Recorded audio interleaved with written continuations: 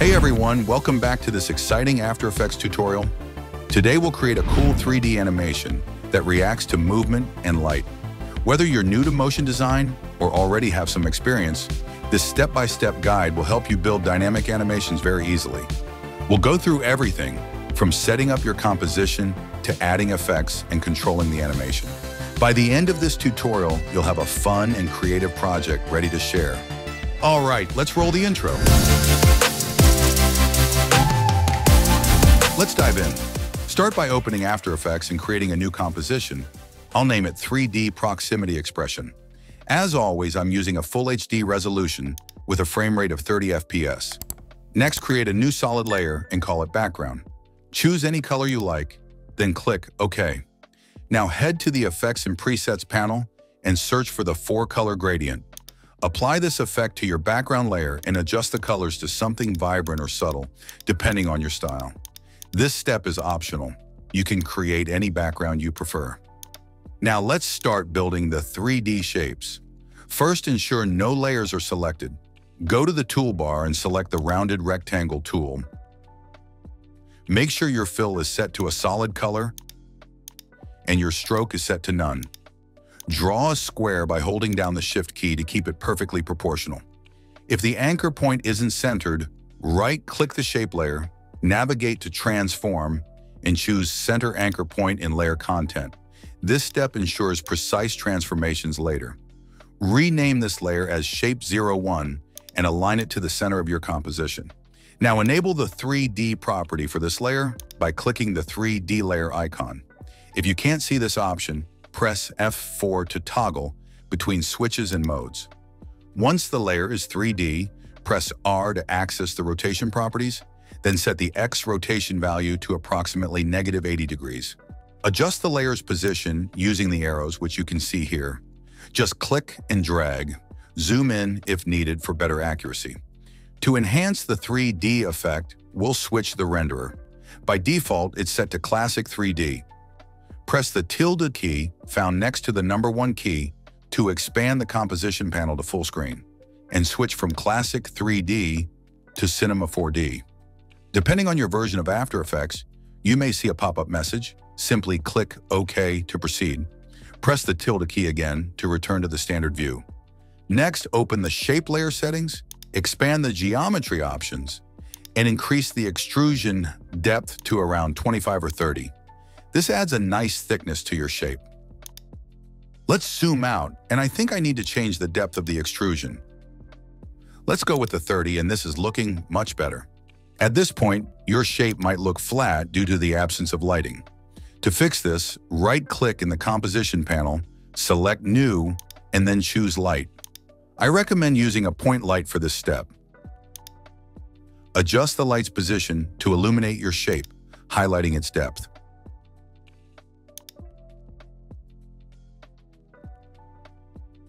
Once the lighting looks good, duplicate the shape layer and position the duplicate beside the original. Since these layers are 3D, the Align tool won't work for this task.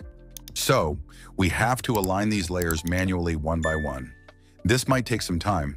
I am working on a script that will align 3D layers together. I just need to fix a few things, and it will be ready to use. Switch the camera view to Top View using the drop-down menu in the Composition panel. This perspective allows you to manually align the layers by dragging them into position. Make as many duplicates as you need, arranging them in a grid or any other desired pattern. I am fast-forwarding this step to save some time.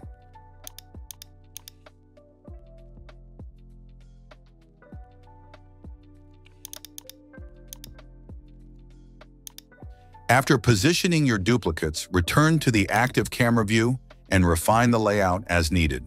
Great. Now let's add some control to our animation. First, create a new null object and name it Target. Duplicate this layer and call the duplicate Controller. The controller layer will be used to adjust and control the animation. Go to the Effects and Presets panel, search for Slider Control, and apply it to the controller layer. Rename this slider to Max Y. This slider will allow us to define the maximum height the shapes can move, which we can adjust as needed. Next, duplicate the Max Y slider and rename the duplicate to Range. This new slider will help determine how much the shapes will react based on the proximity of the target or light to the shape layers. Now, it's time to add some expressions to bring the animation to life. Select one of the shape layers and press P to reveal the position property. We'll use a custom expression to control the animation. You can download this expression from the link in the description. Once downloaded, copy the entire expression. Hold down the Alt or Option key and click on the Position stopwatch icon. Paste the copied expression here. To apply the same expression to all the other shape layers, right-click on the Position property and choose Copy Expression Only. Then select all the other shape layers and paste the expression using Ctrl+V or Command+V. Let's open any of the shape layers and confirm if the expression has been applied to it. It may look like this. Great. Now let's adjust the sliders to see the effect. Select the controller layer and increase the max Y slider value to a higher number. Similarly, increase the range slider value to around 550. This adjustment will give you a more noticeable movement for the shapes. Once set, position the controller layer off-screen since we don't need to see it during the animation. Next, grab the target layer and move it closer to the shapes. You'll notice that the shapes react, but the direction may seem off. To fix this, go back to the controller layer and set the max Y slider value to a negative number, such as -180. Now the shapes will react as intended. For the next step, move the target layer to the position of the point light. Parent the point light to the target layer using the Pick Whip tool. This way, whenever you move the target layer, the light will move along with it. Let's add more lights and add some colors to it.